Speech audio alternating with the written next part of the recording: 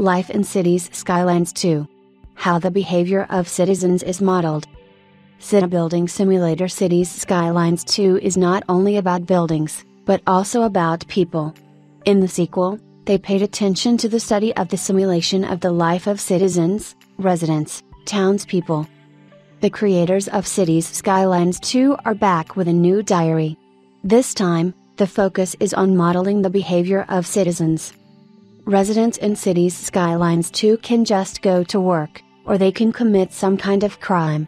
They use city services and will suffer if they do not work properly.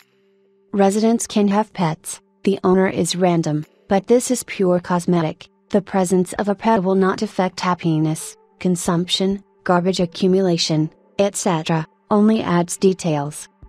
Each resident has his own life path. They move to the city or are born here, go to school and look for work.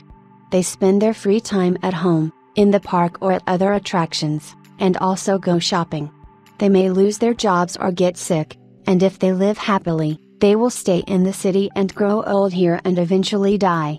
If desired, it will be possible to keep track of the townspeople who have fallen in love. The Life Path Journal function has been provided.